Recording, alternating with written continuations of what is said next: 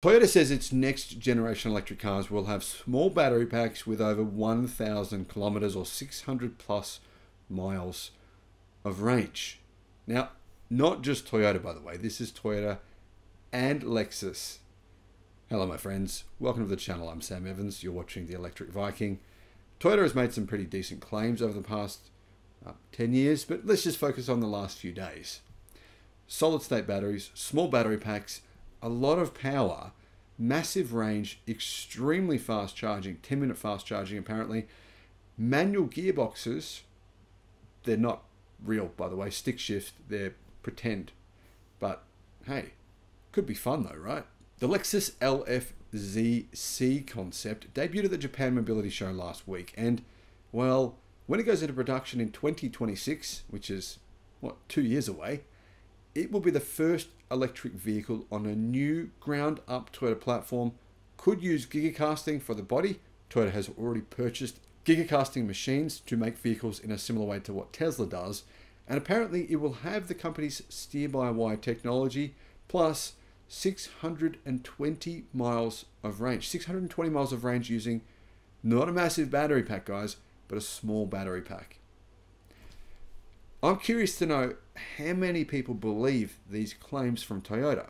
If they are true, it would be a game changer. This would wreck the industry. It would be just, Tesla's stock price would, of course, come down significantly. I don't mean a little bit. I mean 80+%, more than likely. I mean, for example, Tesla's worth more than 7 times more than BYD. It would have a huge effect on the entire industry. However, Toyota says it's going to rely on advanced chemistry to achieve those big range claims. And it says that there will be a number of vehicles across its entire lineup that will use those battery packs. It won't just be Lexus vehicles, it will be Toyota as well. Recently, Toyota unveiled a number of electric car concepts. We don't know which of these will be real, which of them are just concepts, but Toyota has suggested that some of these vehicles will be vehicles you can buy in 2026. So I don't know which of those they are, but they did say one thing. These batteries will come in a number of cars, not just Lexus, and they will have more than 1,000 kilometers of range. I think they suggested around 620 miles. So yeah, just over 1,000 kilometers of range. That's on America's EPA testing cycle. So that's not a CLTC Chinese cycle. That's basically close to real world. Not exactly the same, but pretty close to it. Now, if Toyota did bring out vehicles with this kind of range, it would completely cannibalize its own sales of its other cars. Because, I mean, who in their right mind would buy any other gasoline, diesel, petrol-powered car from Toyota? It would just be mental. I mean, think about it, right? You walk into a dealership, you can buy a Toyota SUV with 1,000 kilometers of range, can charge your batteries in 12 minutes, has a solid-state battery pack, and you go, no, thanks, I'll buy that old, Toyota Kluger, Toyota RAV4, which uses a petrol engine. That's really not that different from their engines from 1985. It's not really that different, to be fair. You'd have to be crazy to do that. I think their demand would stretch out for about 30 years if these vehicles do exist. But keep in mind, they did say they make these claims in 2015 about the cars that they'll be making in 2020. So we don't know yet if this is true. However, Lexus's president, Takashi Watanabe, said, if we had 1,000 kilometers, what would become possible? It's a statement of our development technology establishing that standard. Within the development process, we need to set up one kind of target, one kind of goal, or else everything else doesn't fall into place. I'm not sure what he meant by that, but he said the battery pack would be an 80 kilowatt size battery, 80 kilowatt battery that will give you 1,000 kilometers of range. Now, the Cherin battery right now is the highest energy density battery in the world. CATL, the world's biggest battery company, make that battery. And unlike commenters, guys, please don't listen to these commenters who are saying the Cherin battery doesn't exist. It does. It's actually, you can buy it today. Right now, this minute, fly over to China, you can buy one of the cars. There's a number of cars that come with that battery already now. So it does exist. It is real. However, to get a vehicle, an EV in China that will give you 1,000 kilometers of range, well, CLTC, that is, you need a pretty big battery pack. You need a battery pack around 120 kilowatt hours. So you need a much bigger battery pack than what Toyota is saying their new EVs will have. An 80 kilowatt size pack giving this kind of range would be absolutely mind-blowing. It would completely change everything. He said, if we can get 1,000 kilometers out of this car, we're going to slap more batteries in it and we're going to be heavier and more expensive. There is no technical challenge involved with that. So we're planning on making the batteries smaller and lighter and giving you this kind of range. And Toyota have actually made these claims a few times over the past couple of months. They've actually, in fact, said that numerous vehicles would have this kind of range. Now, the question here is, guys, do you need that kind of range?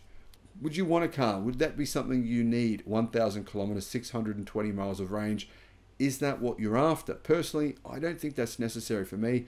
I think for me, the ideal number might be, say, 450 miles. But the only thing is, if you can charge your vehicle at, say, 250 kilowatt charging speed, I don't think you really even need that. Anyhow, in Japan, Toyota elaborated on its battery development strategy that it unveiled in September. To show where it wants to go, Toyota used its current Panasonic-made lithium-ion 64 kilowatt-hour batteries, which get up to 615 kilometers of range, according to Toyota. I'm not sure this is correct, but according to Toyota, on the CLTC rating system as a baseline. Toyota said those batteries can fast charge from 10 to 80% in 30 minutes. But future Toyota batteries will include next generation prismatic performance lithium-ion batteries with twice as much range as the BZ4X, a 20% cost reduction overall, and take only 20 minutes to charge from 10 to 80%. So this is not even solid state batteries that they're saying other EVs will have. They're actually saying that their prismatic batteries will be the best that anyone has invented ever. We haven't seen any company with even theoretical numbers like this. We're using prismatic cells. They're saying just using simple prismatic cells that most of the EV industry, to be honest, have moved on from, will give you incredible numbers here. 20 minutes to charge. And energy density that is absolutely staggering. Hopefully these claims are true. I mean, if they are, then this will absolutely speed up EV adoption drastically. Toyota is also working to improve those batteries' energy density and use new packaging like relocating terminals in order to improve the actual volumetric energy density. Toyota seeks to launch a popular version of those batteries that also use cheaper lithium iron phosphate cells in order to make more affordable EVs. Those LFP batteries are targeted to be 20% better than BYD's batteries today and 40% cheaper, while giving a similar 30 minutes to fast charge. How does Toyota plan on getting there? Well, honestly, no one actually knows. They haven't revealed any specific details on the chemistry, what they've done exactly to get these incredible numbers. They're said to use, though, more compact bipolar structure than today's monopolar batteries, with a high nickel cathode on the performance versions. But no one knows in terms of their LFP versions how they plan on becoming 20% better than BYD is today. And of course, being able to charge so much faster than a BYD Blade battery.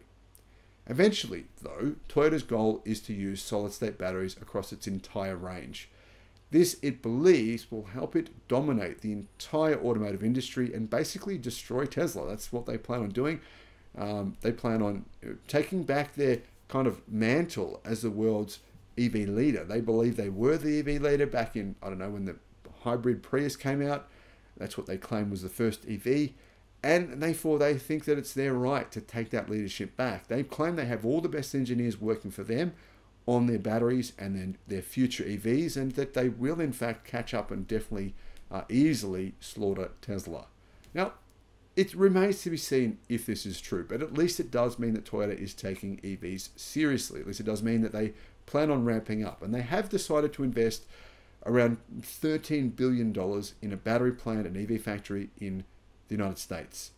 So whilst they have been vocally criticizing EVs, they're kind of quietly working hard to try and bring out some amazing products. Hopefully this isn't bluster. Hopefully it's true. Let me know your thoughts in the comments. Thank you for watching.